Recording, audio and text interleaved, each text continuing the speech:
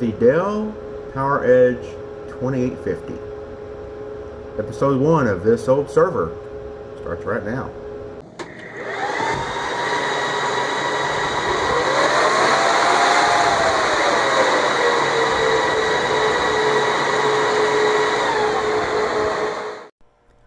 Hello everyone, and welcome to the inaugural edition of This Old Server. This series will highlight the technology that used to run the world of business. Today I'm presenting a Dell PowerEdge 2850 2U rack mount server. This was a hand-me-down from a former employer of mine, and it had been sitting in my closet for some time now. The system was still running when it removed from production, and I only powered it up when I brought it home to wipe the hard drives with Derek's Boot and Nuke, also known as D-Ban. Prior to the hard drive erasure, it was running Windows Server 2003 R2 64-bit edition according to the DRAC web interface. So let's take a look around. The PowerEdge 2850 is a Generation 8 model from Dell, first released in 2005. This particular example was built April 27, 2006, according to the sticker on the side. For those of you not familiar with Dell's generational naming convention, from about 1996 onward, each new family of PowerEdge servers incorporated the generational identifier in its model number. For example, the PowerEdge 4100 is from the first generation, the PowerEdge 4200 is from the second, 4300 from the third, and so on. When they reached the 10th generation, Dell introduced the T/R identifier in the model number, which is still used today, and that denotes whether the server is a tower model or a rack mount model.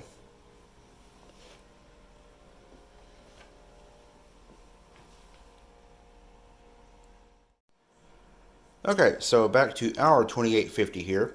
We can open up the case to take a look around inside. The top of the case on this model is secured with 2 thumb screws here on the front bezel.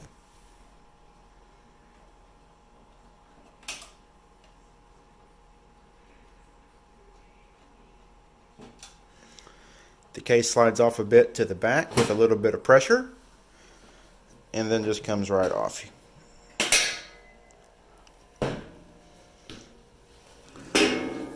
On the inside of the top cover, Dell conveniently provides a map of the system, at least in its base configuration, for future reference if you make any changes to the system. This is pretty similar to what IBM did or does currently with some of their machines.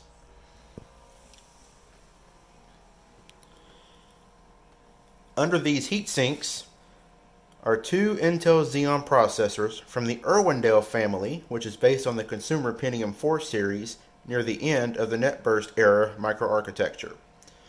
These are single-core chips built on Intel's 90nm process. Today's processors, in comparison, in early 2019, are flirting with sub-10 nanometer processes now. Irwindale also features hyper-threading technology, meaning each chip has 2 threads whereby software instructions can be executed. Thus, with these 2 CPUs, the operating system has 4 logical processors at its disposal. These Xeons also come with Intel's 64-bit technology, with these Irwindale examples belonging to only the second server class line of Xeons to be so equipped. Unfortunately, this version of Xeon does not come equipped with Intel's VTX technology, which is for virtualization, so any modern hypervisor such as VMware or Hyper-V will simply not work. The Xeon line would not see VTX until the Dempsey series in mid-2006. Moving on to the RAM, which is under this black cover here. This system has 12 gigabytes of RAM installed.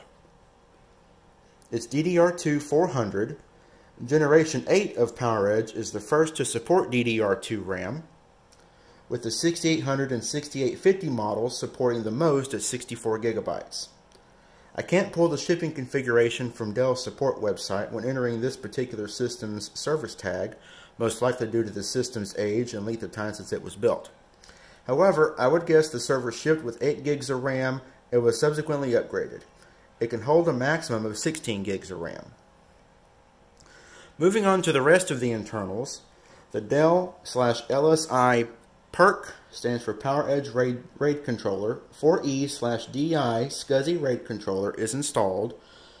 along with 3 PCI expansion slots on this single daughter card. The card is removable with this blue latch handle here.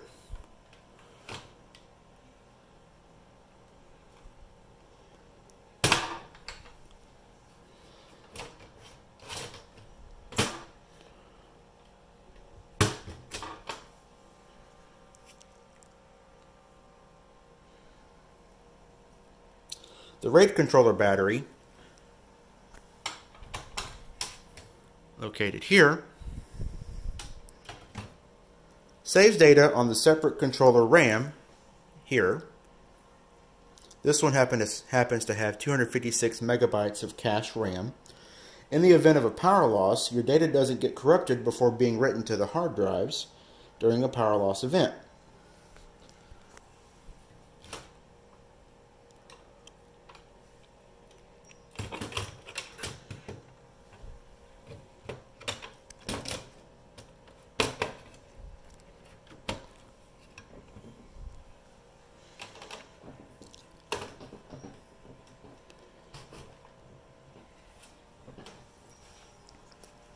Elsewhere on the motherboard, you have your standard features,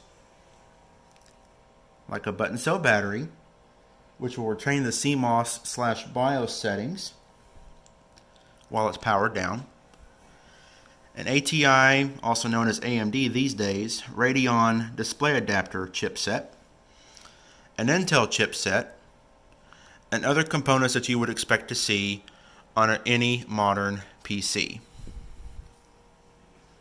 You also have your power supplies. Now with the server, a lot of the components are designed in a modular fashion for ease of installation and uninstallation, such is the case with these power supplies. They are no exception. Moving to the back, the handles here are secured with thumb screws. You loosen the thumb screw and pull the supply out.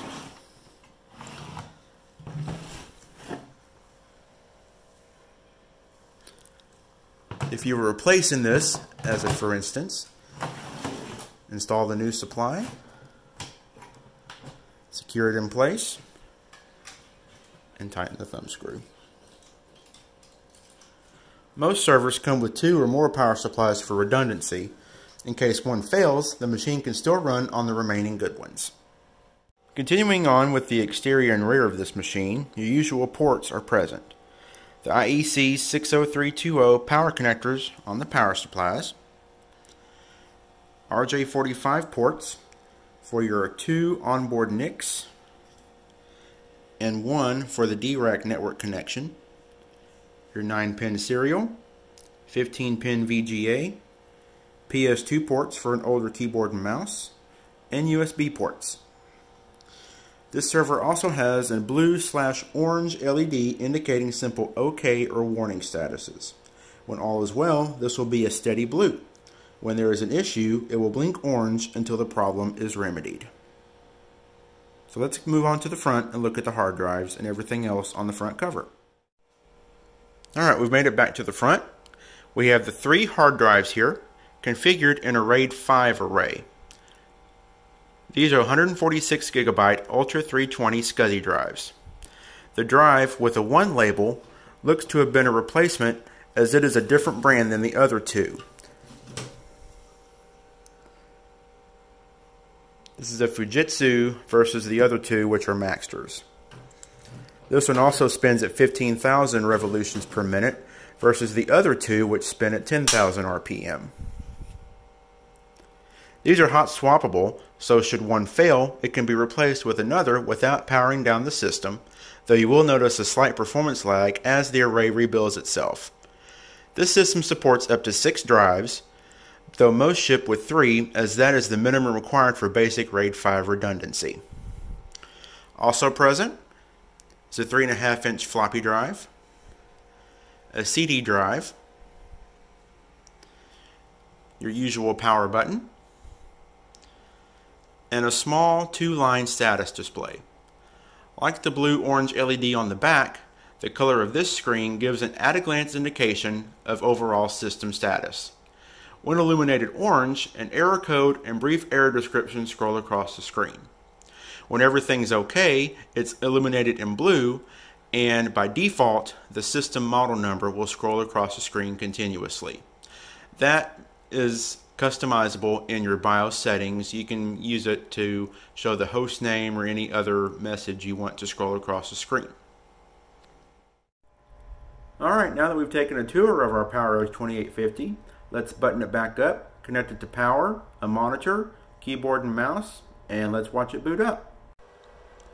Alright, we're plugged in. You can kind of see the model number scrolling on the bottom of the screen already. The DRAC gets power along with the rest of the system, but even when the server is not powered on, the DRAC is still operational. You can hit it with the web browser and perform some basic system maintenance from there, even without the server itself being turned on. So let's go ahead, hit the big red button, or in this case big black button with green blinky light, and here we go.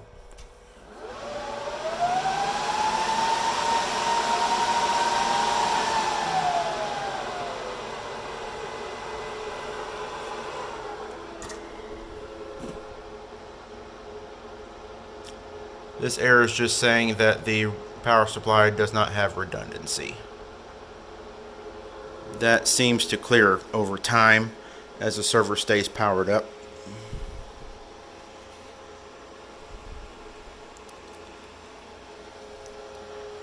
You can also see the orange blinking light here indicating that warning condition, only because power supply number 2 doesn't have anything plugged into it right now.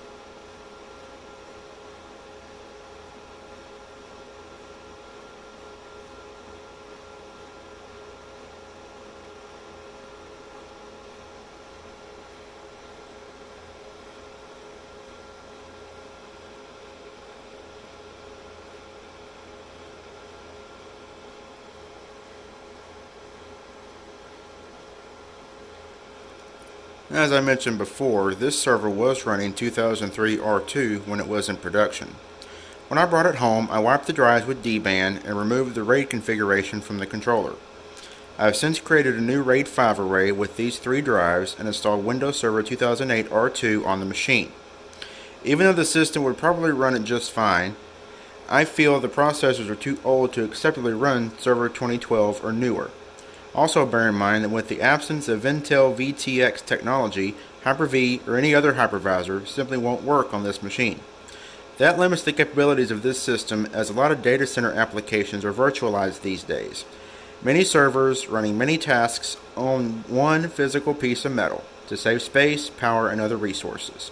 That is the norm these days, but this old girl just can't do it. Best application, in my opinion, for this machine would be an on-premises Active Directory domain controller or a file server. This would also be a very capable router/firewall if you were to install something like Untangle, And with 2 NICs available right away to whichever operating system you want, it makes it ideal for that particular role. Alright guys, that's going to wrap it up for this inaugural episode of This Old Server. I hope you enjoyed it. I expect future episodes to follow this same general format. If you have an old server that you're not using and want to send it my way for me to showcase, I'll be more than happy to do it. And please like and subscribe, because I have a couple of more just waiting in the wings to showcase on future videos. So thanks for watching.